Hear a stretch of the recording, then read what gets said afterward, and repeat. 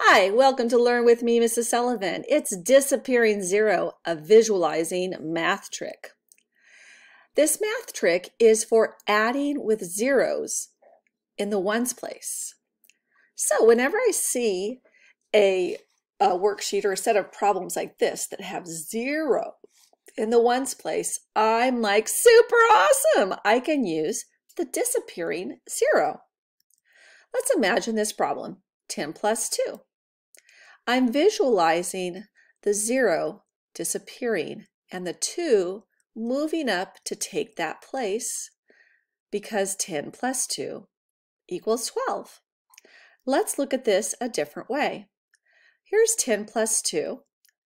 Here I see 10 base 10 blocks and 2 base 10 blocks. I visualize these blocks coming together to represent their tens and ones. We can see also here that 10 plus 2 is 12. Here's another example visualizing the 0 disappearing. 10 plus 8. I imagine the 0 disappearing and the 8 taking over that spot to make 18. Let's see how that looks with the base 10 blocks. 10 and 8. And they're coming together and they're showing that they represent 18 because 10 plus 8 equals 18.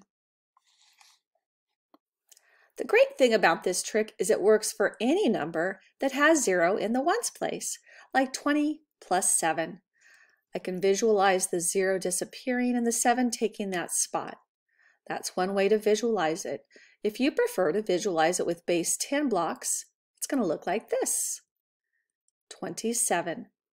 So, disappearing the 0 is a great math trick for adding with 0 in the ones place. Using a math trick is great. I always say, use a trick, get done quick. Thanks for watching Disappearing Zero. Learn with me, Mrs. Sullivan.